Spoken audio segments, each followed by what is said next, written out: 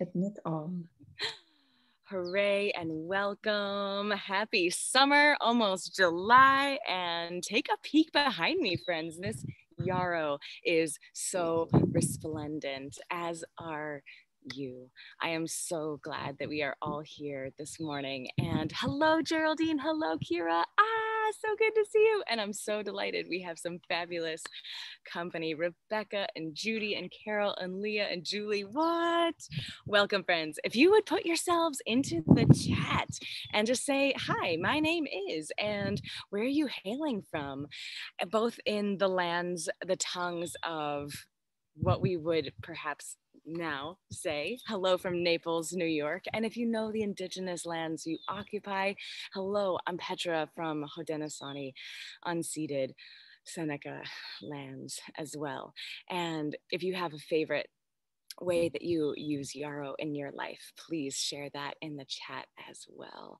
So welcome abundantly, and huge thanks to Kira Avery, so beautifully sharing her joy and language justice with us today. And thank you so much to Geraldine and to all of our friends and family of Fruition and Suntrap Botanical who are making it possible for us to show up with smiles on our faces and beautiful hydration in our bodies and this great joy to share and learn and grow together. And thank you to the ancestors, plant and human. Thank you to the future generations, plant and human, that we are just this tiny love story of today.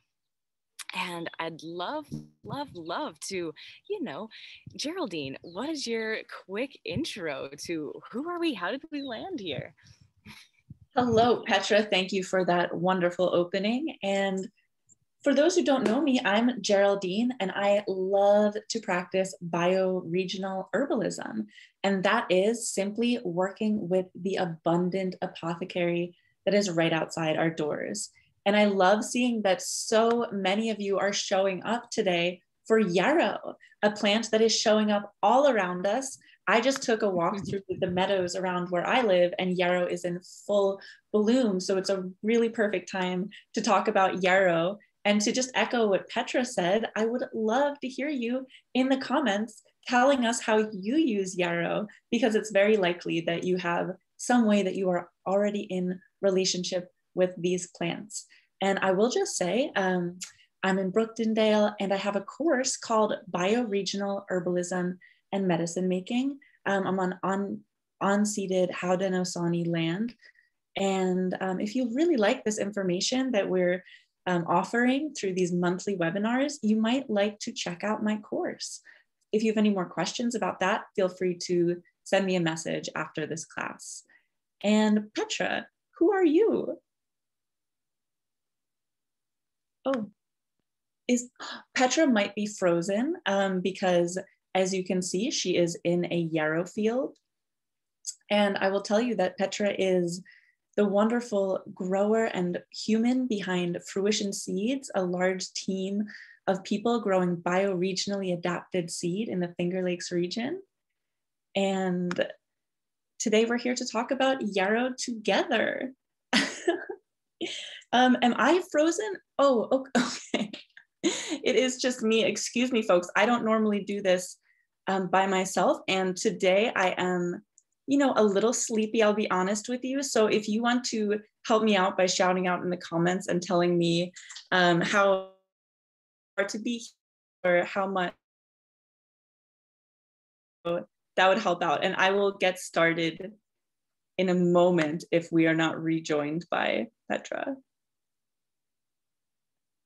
It looks like my internet is a little unstable as well. Is it something in the stars, folks? I'm really not sure. Okay, well, I am going to open up with a little interesting botanical quote about yarrow. So yarrow, Achille millefolium variety millefolium, is a member of the aster family, and it's native to Europe and Asia. A clone of this species seems to be native to North America, Achille millefolium variety lanulosa. It can only be differentiated under a microscope the two are used interchangeably. So the yarrow that you see out in the meadows and fields and waste places, it's really hard to tell if that is the naturalized one from Europe and Asia, or if it's the true native. I know some native seed companies like Prairie Moon don't even sell yarrow because they have such a hard time differentiating. And also because, why sell it when it is so abundant? It's absolutely everywhere. But if you do want to get some yarrow seed, go ahead and get some from Fruition. I've bought their seed before and grown it in my greenhouse. And soon Petra is going to tell us all about how to start that seed, cultivate the plant, and collect the seed.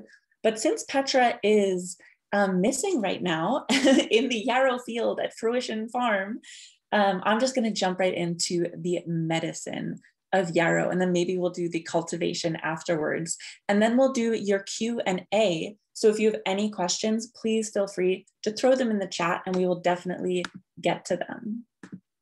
Okay, so the energetics of yarrow. This is a cooling and drying and constricting, mildly astringent plant. And it's unique in that it is a stimulating and cooling plant. Usually our stimulating plants are warming, or stimulating herbs are warming in nature, not yarrow. Yarrow is a bit cooling in nature. If you were to taste this herb, it would have a bitter and pungent. I almost said bungent. Can we agree that that is the word for when something is both bitter and pungent? And it does have that astringent flavor as well, a slight tang, a tightening of the tissues. The main medicinal properties of yarrow that I'm going to talk about today are its diaphoretic and febrifuge properties, as well as those hemostatic properties that gave it its Latin name, as well as some vulnerary properties, and I'll mention diuretic and antiseptic properties. I'll also talk about some of my favorite ways to make medicine with yarrow, a couple different applications for different protocols involving yarrow, and I'll have to mention the energetics as well, because it's an energetically potent plant, and a lot of people resonate with the energetics of yarrow. So first things first, how do we harvest yarrow? So the best time to harvest yarrow is when it is in its peak bloom. So right now, if you're in central New York, where I'm, and you really want to harvest those flowering tops, Petra is rejoining us, on a warm and sunny day. So if your yarrow is growing in a moist area, it's going to have less of the bitter compounds than the yarrow that grows in a hot, dry, gravelly place. You know, the yarrow that has kind of, poor soil, that soil that's not rich in nutrients, it looks a little light in color, a little gravelly, that yarrow growing there is going to have the most rich medicinal constituents. And so if you can harvest from that patch on a sunny, dry day, you really don't want it to have rained in the past 12 hours. You don't want cloud cover. You want a really sunny, dry day. You harvest those flowering tops then. And that is just your best time. I think I have a quote here from Matthew Wood, one of my teachers. And he says, oh yeah, the best harvest is from sandy, gravelly soil. Yeah, so we're all in agreement about that. And you can always give a little nibble to that yarrow leaf to see if that flavor is right for harvesting. And basically, if it's a dry, sunny day and it is in peak flower, it's time to harvest. So now that Petra is back, I wonder if Petra wants to talk about the seed starting, cultivation, and seed saving of yarrow, and then I'll jump back and finish up the medicinal. I just talked about, Petra, just to catch you up, I just talked a little bit about yarrows, like when to harvest yarrow, and just a slight introduction to yarrow as a botanical member of the Asteraceae family and one of our herbal friends. for being an on the fly, such a creative, responsive, adaptive, resplendent human. And yes, let's talk about seed starting. So yarrow is not the easiest, but it's not the hardest. And here's the thing, it's a perennial. And here's a little generalization about some perennial psychology. So slow and steady wins the race.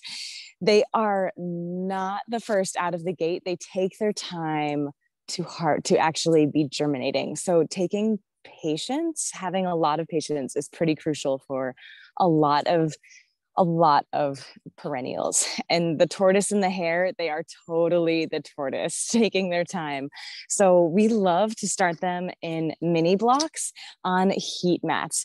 The closer they can be to heat and warmth, that optimum germination temperature of 77%, the closer you can get it to 77, even 80 degrees, the more quickly they will just pop out of the ground. And they might still take a week or 10, 12 days, but it won't be 2+ weeks like it would be just in a regular cell tray or even in soil blocks, which I also highly recommend for a lot of these plants that haven't been as cultivated, as like profoundly domesticated. Yarrow, our native yarrow looks so similar to what a lot of the cultivars are. And so there really isn't the profound domestication in yarrow that there has been in something like lettuce or cucumber or tomato. And so as a result of using these soil blockers, so that you're actually starting them in something like soil where they can naturally air prune, just makes a really big difference compared to this tiny little, this scenario where they have these blocked off like plastic boxes that they're living in. That's totally not natural. They really thrive in those other kinds of soil block situations. And the seeds are also really small. And as it's not a golden rule, but as a general rule, those seeds that are smaller will take longer to germinate. So because they're so small, you really want to be sure to not be sowing them too deeply also. Unlike some flowers like snapdragons, yarrow beautifully wants to be in the dark. So snapdragons do want, and some flower seeds do want light literally to germinate. Yarrow thankfully isn't one of them, but it's really easy to sow yarrow way too deep because those seeds are so small. And as a general rule, you want to be sowing seeds twice their depth. And especially when the seeds are so small, it's really easy to bury them in too much soil. So then they might germinate, but then they don't have the strength to push up through the mountain relatively of soil that's on top of them. And a little thing that I love to do with those tiny little seeds, how do you pick one up? Because we only sow one seed, max 2 in each of these mini soil blocks. And my fingers are small and dexterous, but they're not that small and dexterous. So taking a toothpick and then wetting it, I love to wet it on the tip of my tongue. I know lots of people who love to just dunk it in a glass of water. Whatever you do, just moisten the tip. So with that moistened tip, you can have the cohesion of the water to lift up just 1 or 2 seeds, that precision, and then simply roll that toothpick on the top of that surface that you're about to sow them onto. And that is a marvelous way to be sowing your yarrow seeds. And here's a few keys to keep in mind in terms of planning your garden. So you want to keep in mind that yarrow is a perennial. So you're going to plant it and it's going to be there for years and years and years if it's well established. Honestly, it could be there the rest of your lifetime and for generations to come. Yarrow is a really tenacious perennial, and you want to grow it at the beginning of the season so it establishes as with the full season as possible. But honestly, if I start yarrow here in zone 5 in mid-July, plant it out in early August, it's going to totally establish enough in that first year so that it will thrive over winter and thrive for years to come. So even if you haven't started any yarrow yet in your life now, and you would love to, know that kind of that seeding it in mid-July here in zone 5 is kind of not final call. I haven't tested those boundaries, but know that you've definitely got plenty of time, and don't hesitate to go ahead and sow those seeds indoors and be establishing them outdoors a few weeks later. And yet, if you are planting them out earlier in the season, even though it's a hardy perennial, you want to be planting them indoors about 6-8 weeks before final frost, and then planting it outdoors after final frost. So it's a little counterintuitive, although this plant is going to literally, when the snow is just beginning to melt, the arnica, which is just beside me here in full glorious blossom, and this yarrow beside me, they are just literally bouncing out of the snowbanks, like bright green and glorious. So although ultimately they're incredibly cold hardy, that first year when you're establishing them, you don't want to be putting them outside in the snow or even in the cold. Wait for that soil to warm and for them to be establishing in that lovely warm soil, and that will help them thrive all the more. Yarrow does thrive in lots of different contexts. Geraldine was beginning to mention the wide diversity, including the adversity that draws out, like so many of us, humans included, that tenacity and those compounds that are the foundation of their resilience. So, I find myself saying often to my friends, you are so resilient, and I wish you didn't have to be. And the same is true for your yarrow. You can definitely plant it in all kinds of very not conducive to thriving conditions, and they'll manage to thrive most likely well established, especially that first year. If you can give them a little extra water, a little extra fertility, once they're established, they're just going to thrive in some very unlikely places. And that includes, here we have full sun. I mean, yarrow just in its own right just is a very Mediterranean style plant. So it loves the hot and it loves the dry, hence that gravelly side of the road. But if you can grow yarrow in partial shade as well. You won't get as many flowers, you won't get as much foliage, but it will totally grow. So keep in mind that more light equals more leaves and more flowers, but that anything goes and they'll find their way. Other things to keep in mind, you can totally grow yarrow in containers, so don't hold back. And I love to say bigger is better. I don't love to say bigger is better, actually, but I do love to say that in the container garden context. But know that in the similar way that yarrow is just going to be tenacious on that side of the road in that dusty, gravelly soil, the same is true for a container. More than many other herbs, like don't do this and expect your basil to be delicious, but your yarrow can totally hack it. And I love to be mulching all of our perennials, and you can't quite see it perhaps, but there are wood chips all through the pathways. And I should have, oh my gosh. Well, here you can see the remnants. Doesn't this look delicious? We've established wine caps in this one of our perennial beds, and we've easily harvested, I don't want to be dramatic, but easily 50 pounds of wine caps, which are essentially, they're in the portobello family, and they're just delicious.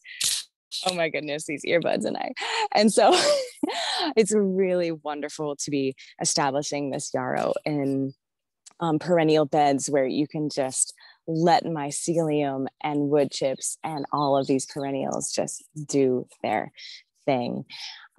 So yeah, I just want to lift up again a few more times. The keys here are heat mats, are getting them as close to the heat mats as possible. These mini blocks are amazing.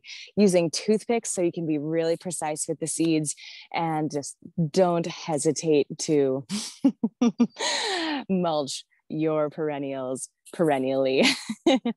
And in terms of seed saving, you just want to let all of these lovely flowers, not harvest them. And as soon as they start to turn that crispy brown, go ahead, and I like to go like this in my hands. And as I'm taking, let's pretend that this beautiful, oh my gosh, I just love, this is summer berries yarrow, by the way. I just love these colors so much. Wow, those fibers are fibrous. So instead of harvesting it like this, I'll let all of the petals fall off and turn brown. And then as soon as you'll have so much seed, so you can really experiment widely with this. As soon as you start to see them crisp golden brown, take a little umbel and go like this in your hands. And look what happens. Look what are those tiny little seeds that you can see? And can you squeeze them between your fingernails? And do they impress? Do they press in, or are they solid little rocks? Because once they're solid, they are perfect for seed. So go ahead, you'll have so much seed, it will be fairly silly. So go ahead, and each seed is precious, yes.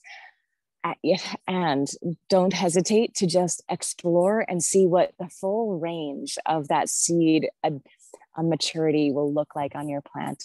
And the key is here in our humid climate to just, as soon as they are brown golden, to be harvesting them, because as the rains fall, even if the rain isn't falling, the dew in the morning is so much moisture, so much humidity, and water is the primary vector for every disease on the planet.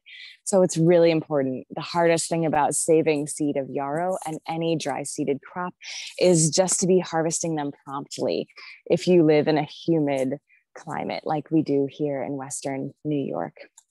So there are some keys, friends, and oh my goodness, there's so much more to share, nuances of all of our lives, and I hope we have the rest of our lives to dive in. And in the meantime, oh my gosh, I've got my pen ready. Geraldine, I'm so ready.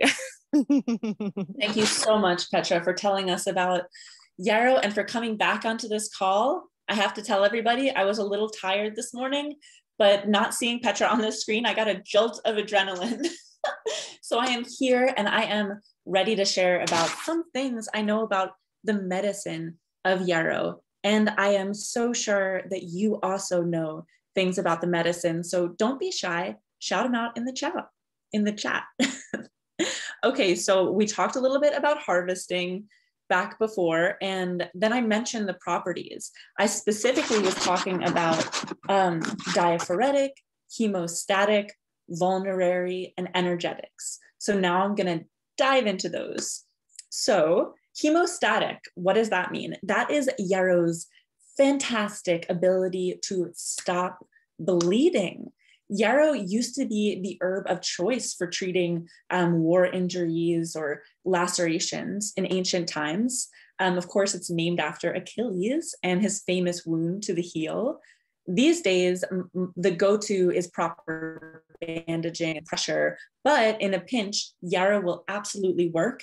I have seen it work on myself. I read Petra in her talking about this class yesterday. I saw that she had a wonderful experience with yarrow helping on a wound. Very recently, a friend of mine chopped her hand while cooking in the kitchen with a chef's knife, huge laceration on her hand, grabbed some yarrow out the door on the way to the ER. Of course, just like washed that wound really quick with a little water, crushed up the yarrow leaves, fresh yarrow leaves, put it on her wound, bandaged it. And by the time the nurse was ready to see her in the ER and she took the bandage off, it had stitched back together. And the nurse took a look at it and said, yeah, you don't need stitches. Just take care of this wound, keep it clean, and you should be fine. Yarrow's pretty amazing like that. One thing I have noticed about yarrow and this hemostatic property, and also in talking with peers, other herbalists, is that it seems to work best for those deep wounds. If you get a paper cut, a little bit of yarrow crushed up fresh leaf might really not do the trick. But But if you are walking barefoot through the woods in a blueberry patch, as I was a few years ago, and you step on something and get kind of a deep cut on your foot, look around for some yarrow, because that is the specific indication. Those kind of deep cuts is where yarrow really comes in and can stitch right back up. And indeed it did in that case. You can also use it, the crushed leaf, for insect bites and that kind of thing. But we really do see this specific indication for those deep lacerations. Yeah, and fortunately, yarrow is very easy to find in the woodlands, meadows, and gardens. And just like Petra gave us all kinds of resources for how to grow it ourselves, it's a really good idea to have on the edge of your garden, just in case. Oh, here's an interesting little quote from Matthew Wood to move us into the next property I want to talk about, which is yarrow's ability to be a diaphoretic, to open up the pores and break a fever. Yarrow cools by opening up the veins and allowing congestion out of the capillaries. So yarrow has a very strong diaphoretic action. A traditional tea formula that I've actually mentioned before in this class, I believe, is equal parts peppermint, yarrow, and elderflower. So equal parts, and this is a wonderful remedy to either just sip, taking sips every 15 minutes. It's safe for children, adults, elderly folks, anybody who has a severe fever and they're trying to get through it, to break it. This can be a wonderful way to help open up those pores, release that stagnant flow, help open up those pores and sweat and break a fever. Yarrow is one of the best diaphoretic herbs and is a standard remedy for aiding the body to deal with fevers. It lowers blood pressure due to dilation of the peripheral vessels. It stimulates digestion and tones the blood vessels. As a urinary antiseptic, it is indicated for infections such as cystitis. Used externally, it will aid in the healing of wounds. It is considered to be specific in thrombotic conditions associated with high blood pressure. Another thing about yarrow is putting it externally on bruises. So a poultice or a salve, just the fresh leaf or flowers crushed up, or perhaps the tincture on a cloth on bruises, can really help them resolve and heal. And one thing that was impressed to me during herb school is that it's really not preferable to let bruises stay on your body. Of course, like a bruise is stagnated blood. So ever since then, this was like 5 years ago, I really try anytime I have a bruise, and I bruise really easily. I'm a little clumsy. I do a lot of physical work. So I'm always bruising. And I really try to take care of those bruises now, and do a little yarrow poultice, which I'll talk more about how to do that in a moment, but really to apply yarrow and other herbs to my bruises to help stimulate blood flow to that area and clear out any blood stagnation. So a couple ways to make medicine with yarrow. You can make a tincture, a tea, a hydrosol, a glycerite, a soak, or a compress. I'll tell you how to do each one. So if you are making a hot infusion, also known as a tea or tisane, you can use the fresh flowering tops and leaves of the yarrow plant, or you can dry them for later use. And just the word we use as herbalists is garble. So if you want to harvest that yarrow on a dry, sunny day, especially the flowering tops and maybe some leaves along the stem, go ahead and chop them up, remove the stem. So it's really just those flowering tops and the leaves, dry them out, and then you can jar them up and use them all season long. And like I mentioned, it's good for a diaphoretic tea when you take it internally. It also stimulates the digestion, has a great effect on digestion. However, yarrow is not an herb for regular use. It's not something you want to be taken every day internally. And it would be more for an acute condition. I'll read you the constituents real quick, and then we'll talk about why we wouldn't take yarrow internally every day. So this is from Matthew Wood's Earthwise Herbal. The constituents of Achilles are numerous and complex. The leaves and flowers contain flavonoids, vitamin C, bitters, tannins, alkaloids, sterols, phenolic acids, including salicylates, coumarins, volatile oils, including the toxic thujone, irritating borneol, stimulating camphor, antiseptic pinene, and many other constituents. So it's a really strong herb. You don't want to be taking that every single day, but if you have a fever or you're experiencing some really stagnant digestion, those are some reasons why you might want to take yarrow internally for a short period of time. Externally, feel free to take yarrow as often as you need it. Hopefully you don't need it that often. I hope you're not getting wounds or bruises all the time, but anytime that you do, you can feel free to use yarrow. So in the case of creating a soak or a compress, you can again use the flowering tops or the leaves. But if you have that laceration we mentioned, and you want to, clean it and put some yarrow leaves on your way to the ER or what have you, feel free to just use the leaves. I've never heard of anybody using flowers on a laceration. It's really the crushed leaf that is indicated, and that seems to work so well. I have heard that the leaves and flowers are pretty similar in the constituents, but yeah, when we're making medicine, we're really harvesting those flowering tops, which includes quite a bit of leaf. You can also make a tincture. So you can make a fresh tincture of the flowers. That would be 1 to 2, 1 part fresh yarrow flowers, 2 parts 95 proof alcohol if you're making a fresh tincture.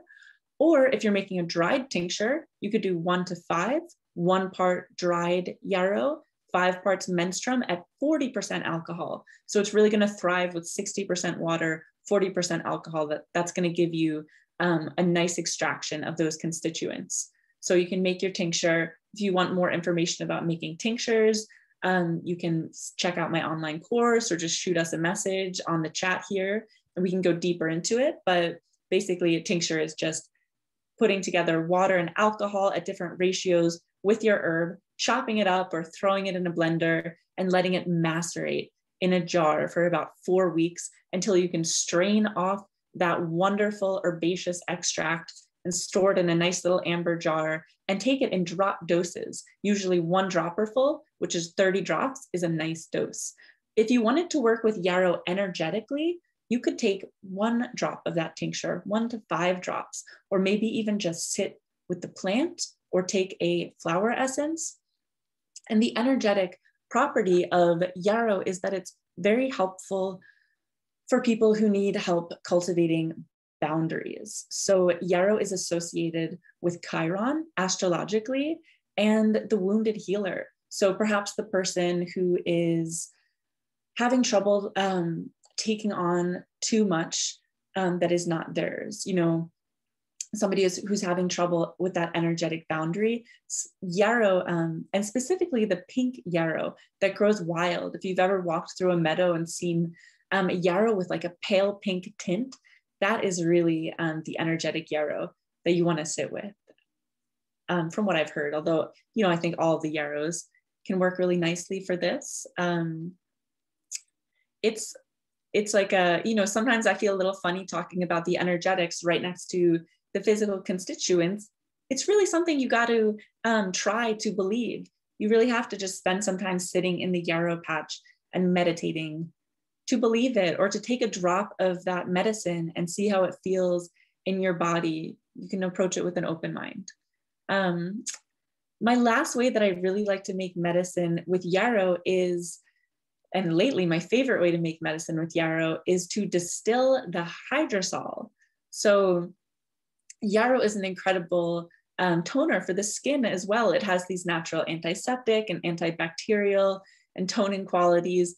And when you distill it in a, I have this copper alembic still, and when I pack the yarrow in there and light the fire underneath it and the water begins to boil and the steam moves through the yarrow, it activates a compound in yarrow called azulene. So dried yarrow contains the precursor for azulene, but that steam distillation process activates it. And the way you can tell it's activated is because the hydrosol turns bright blue, which is, azulene is a bright blue compound. And when you make a tea or a tincture, of yarrow, it doesn't turn blue. But if you steam distill it, you get that gorgeous blue color.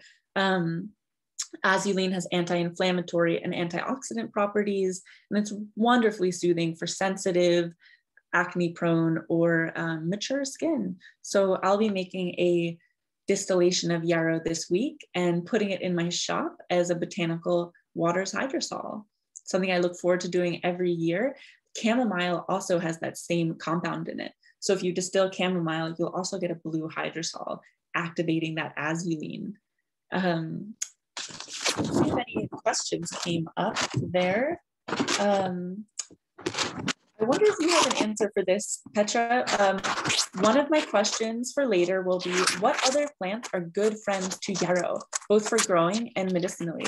I'll just say that I mentioned peppermint and elderflower are, wonderful synergistic herbs to use with yarrow for assisting a fever. But I wonder if Petra has any thoughts on plants to grow with yarrow.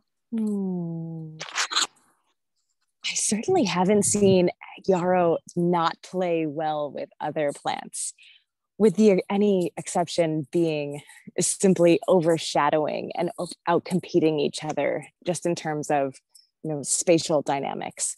And there are so many beneficial insects all over this yarrow. Even as I'm sitting here, I'm like trying not to be distracted by all of the butterflies and beautiful beings, and so many lacewing eggs that I've seen on this yarrow just in the last 10 days even. And so I think yarrow is just one of those plants that it's hard to have too much of, and maybe not in between. It gets to be quite a large plant, and so like companion planting like in between peppers, in between broccoli, it wouldn't be good in that context. But on the end of a bed, it's a beautiful, just like fabulous companion for where you have just enough, can give it enough space to do its thing in proximity, but not, it will definitely overpower lots of plants that it's close to. And oh my gosh, I'm curious about this, Geraldine. I forget which herbalist told me this when I lived in Oregon. I made this powder, and I don't remember everything that was in it, but I remember there was dried yarrow leaf and dried plantain leaf, and I think there were a couple other things. And I wonder if you've ever heard of anything along those lines as well. Yeah, so that powder is probably for your first aid kit, like a little styptic powder. Yeah, exactly. Yeah, that's a wonderful way to, get some herbs in your first aid kit, powdered yarrow leaf, powdered plantain leaf, in case you do have a cut. I have tried that out before. I think what I found is that, like, for me personally, the fresh leaf worked a little bit better, but I also I feel like I carried a powder like that in my first aid kit for a long time, and I never really got to use it. It just didn't come up. That sometimes when you have that little remedy, the thing doesn't happen, and then as soon as you don't have it, the thing happens. So I didn't really get to test it out too much, but I've definitely seen that reference before, and it makes sense. But yeah, from my personal experience, it's that fresh leaf that I've worked with. Oh, did you have something, Petra? Okay. I did want to mention, somebody in the comments said, yarrow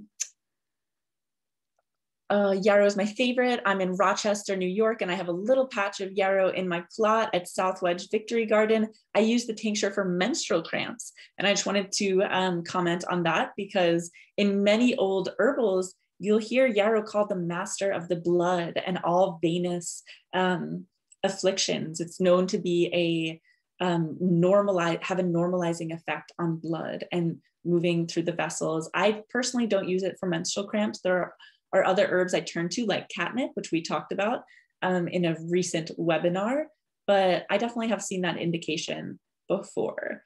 If you've been to these bioregional herbalism webinars before, you know that I pretty much only talk about the properties that I have direct experience with, but many herbs have so many wonderful properties you can read about. But yeah, so yeah, menstrual cramps, I've definitely heard that.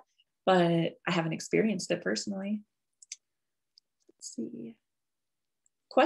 Here's a question from Maggie. One moment, I have to plug in my computer. Question for later. Is there much difference at all in the medicinal properties of different varieties of yarrow, like pink yarrow versus moonshine yarrow, etc.?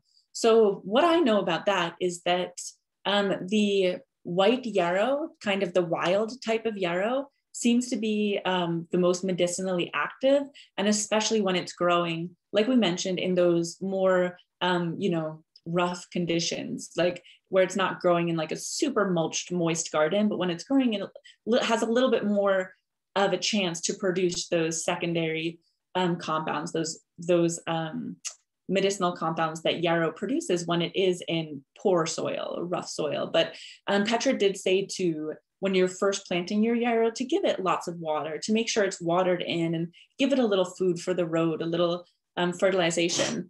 Petra was sharing that in our last webinar, just like the importance of really giving our plants snacks when we plant them in the form of fertilizer for later. And I really took that home, and I've been fertilizing all of my plants a little bit more than I normally would, and they are so happy, and it makes me so happy. Gail Phillips says, do you have recommendations for transplanting and how to use as a natural dye? So to use as a natural dye, I've only done this a few times because most of the time when I'm growing yarrow, I need a huge amount to make a hydrosol to pack that still. I need all the yarrow. So that's what I really like. I'll do that, and I'll make a little yarrow tincture, and I'll dry a little bit. And then by the time I'm done making medicine, there's not much left over for a natural dye, but it does produce a nice green yellow. But there are other plants that do too. So I tend to use them. And I am going to throw it to Petra for transplanting recommendations. Transplanting recommendations. Just be sure that you always acclimate your seedlings before you transplant them. That phenomena of, especially if they're grown inside where, the temperature is pretty stable and the humidity is pretty stable, and it's pretty consistent in your kitchen or in your greenhouse, wherever you're growing them indoors, where you bring them outside and suddenly there's wind and rain and the sun is, no matter the nicest grow light that you might have, there's nothing that is like the sun in the world. And so acclimating your plant from indoors life to outdoors life is crucial. So that 4 or 5 day period where you're not watering them unless they're bone dry, and just letting them acclimate to all of that, all of those dynamic factors. If you are starting them now, there's no reason to start seeds, honestly, indoors right now. In the middle of the summer, you can be starting them outdoors. And so in that way, you don't have to harden them off, which is really, really nice. And I love when I'm transplanting to dunk the transplants into dilute fish emulsion before I plant them out. So that way, that water that helps just keep all that cohesion, helps all the soil and rootlets just transplant cleanly, and you're not disturbing the root system as you're transplanting them. It also, so dunking them in water, showering them fully in water is just a good idea. And adding that touch of fish emulsion, compost tea, worm castings tea, just like Geraldine mentioned, that's the snacks for the journey. Their plants are totally climbing a mountain. So those are some tips for transplanting. Also, I just love to mention that yarrow is absurdly easy to transplant. I do mean divide. And so I like to say 3 years, but honestly, it depends. If they're really stressed in the first 3 years of their life, they might not be large enough at year 3 necessarily to have much to divide. But this yarrow behind me, holy moly, at the end of year 1, we could have divided it into 7 parts and all of them would have been thrilled. So depending on the health of the plant, you can do a lot of dividing, and it's as simple as taking a shovel, and then every root is sacred, but don't think twice as you just slice through that root system. And then it's ideal to be transplanting them in spring as they're breaking their dormancy, or in fall is a second. You can also transplant them in summer and they'll do all right. They definitely won't die. They just won't be as quick to take off. But without doubt, I mean, you can certainly start yarrow from seed, but yarrow from a transplant, from a division, a propagated just root cutting is hands down the easiest way to transplant and to establish a new yarrow patch. Thank you for that, Petra. We have a note from Becky. Becky says, I use powdered yarrow for when I cut myself. Works great. Thank you for sharing that, Becky. And then we also have 2 questions about yarrow's topical use for wounds. So Becky says, question about making salves for bruises with yarrow. I was under the impression that the volatile oils in yarrow evaporate from the plant very quickly. Is it possible to make a high quality salve with yarrow that has these volatile oils in it? Yeah, so you're definitely right. Like water and alcohol, hydrosol, those are the best ways to extract those volatile oils. But you can extract some if you dry it very quickly and then make a salve with it. But if you really want to get the highest concentration of those volatile oils onto your skin, the best way is to really make a standard infusion as if you were going to be drinking a big tea of it, which most of the time you wouldn't really be drinking yarrow as a big tisane by itself. It just, there's no reason to do that. It doesn't taste very good. It's not something you want to be taking in with large quantities all the time. But so you would just make a standard infusion, and instead of drinking it, you could stick a washcloth in it and then, and even wrap up some of the herb, like those flowers and leaves, in the washcloth and hold that to the bruise or to the wound. And that makes an effective wound wash as well, share those antiseptic properties with the wound. And then the second question was specifically, how do you use yarrow to treat bruises? Okay, we did just say. And for open wounds, did you say use the leaves directly on the wound or the flower? Yeah, use the leaves. Like if you have that cut and like you're on the way to the next step, use the leaves, crush up those yarrow leaves and put them on your wound. And you'll be amazed at how yarrow wants to just stitch up a deep wound. Make sure it's clean first, because it will stitch it up, and you don't want to stitch up a dirty wound. So that's really important. Is yarrow something we can grow indoors during winter? What do you think, Petra? I have never honestly tried. I doubt that it would flower, but I could imagine that it would be, if not an abundant leaf, a surviving leaf. Especially, although I would definitely encourage you to have a grow light and a really nice, not just, plants know the difference between a dentist's office and like a really nice full spectrum LED grow light. So I think with a really nice grow light, with the ones that we share, I'm really confident that yarrow, I doubt that it would flower, though I don't know, but I am really confident that you'd have plenty of leaves, and certainly plenty for medicine making. But I'm really excited. If anyone tries growing yarrow over the winter, let me know. So excited to hear next steps. I'm excited to hear too. Send us your pictures of yarrow growing indoors. That could be a cool way to bring some sunshine to your winter.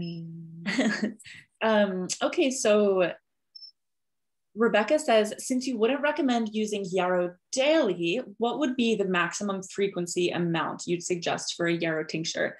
Yeah, great question. So if somebody is dealing with a digestive complaint that I feel is very specific to yarrow, I might have them take a tincture with, maybe yarrow as a supporting herb. So it wouldn't be the key herb or a catalyst, but it'd be like maybe the second most potent herb in the formula or second most plentiful herb in the formula. And I would have them maybe take that for 6 weeks maximum. And that would be a lot, like 4 to 6 weeks. But for a person who it's really indicated for, that can be really helpful. And then that would be it.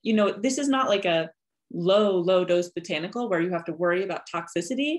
It's not like Tulsi or chamomile. It's not one that like your body is going to love having every single day for extended periods. And it's by no means an adaptogen. Do you know what I mean?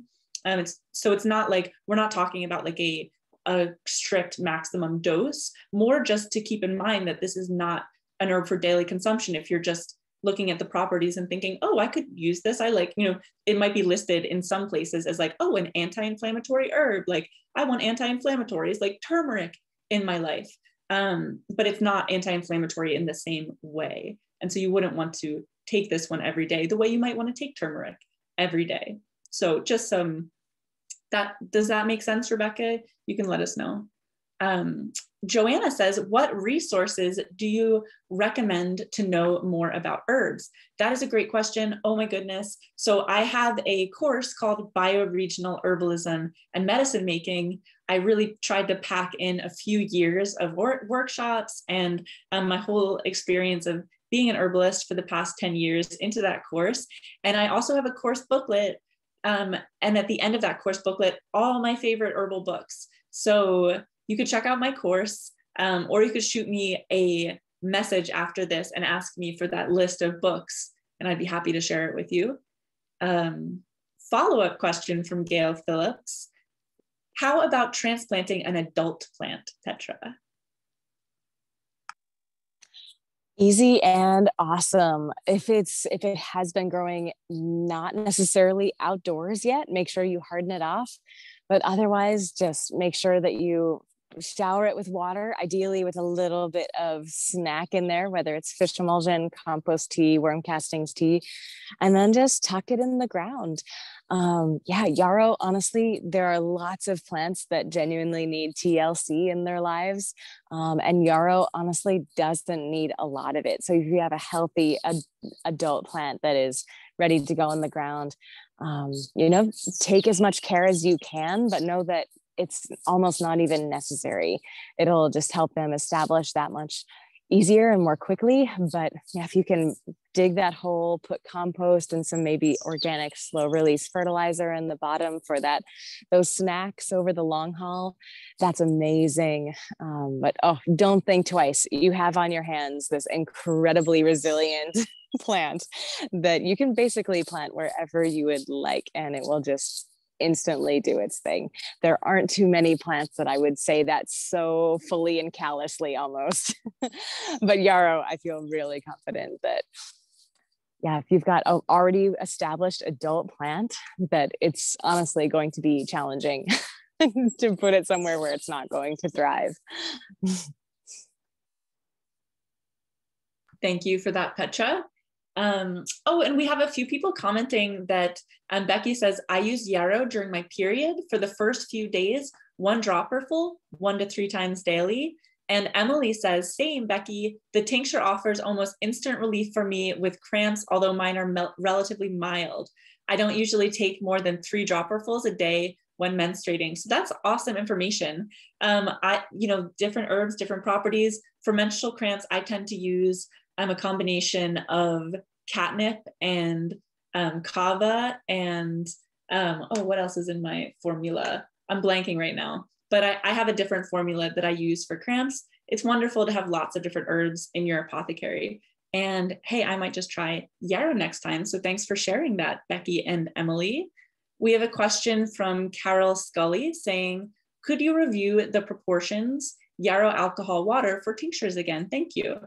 Okay, sure. So if you're making a fresh tincture, you're going to the garden right now and you're harvesting, it's like a beautiful sunny day and you're harvesting those flowering tops, you're going to bring them inside. And I'm telling you the proportions for a ratio tincture. You are always also welcome to make a folk style tincture, which would include just chopping up those herbs and pouring alcohol over them so that the herb is submerged. But what I usually do is ratio method. So here's that. So you've harvested your herb, you've chopped it up, and now you're weighing it on a scale. And let's say for easy math on the fly, that yarrow equaled 100 grams total. Okay, so then I might put it in a blender, or you could put it in a jar.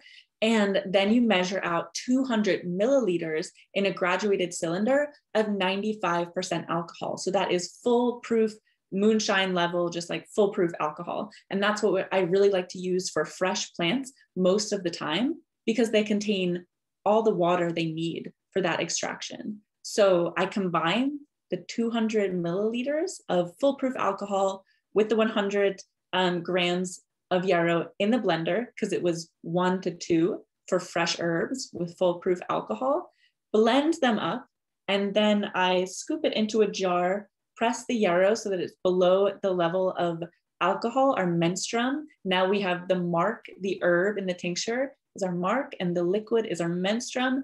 And I label it Yarrow Suntrap Garden, the date. And I put it in a cabinet, and I try to give it a little shake every day, because time and agitation are going to help us extract those medicinal properties from yarrow into that aqueous alcoholic menstruum, that tincture.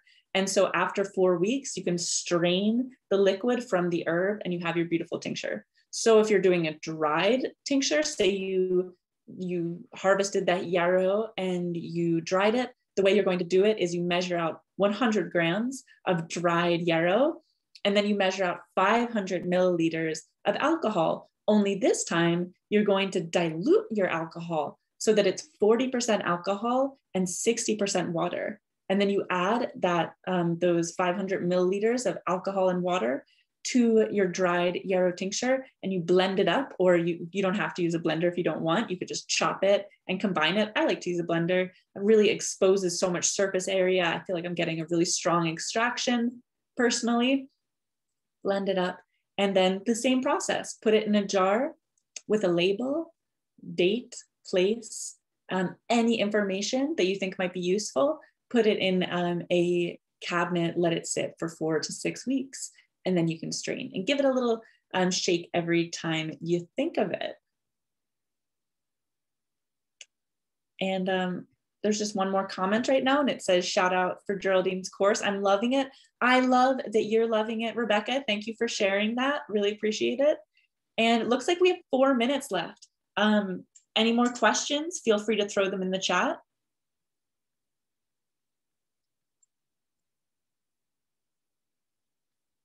I love that so many people showed up for this workshop today. Yarrow is such a beloved plant, and we all have our own personal experience with it. It is almost ubiquitous. It's everywhere. We all know and love yarrow, and I hope that you learned something today. I definitely learned something, as I always do, coming to these webinars. So thank you for showing up, and we'll be coming at you again in July with a different herb. If you have any desired bioregionally abundant herbs that you'd like us to talk about, feel free to send us a message or let us know in the chat. We're always listening.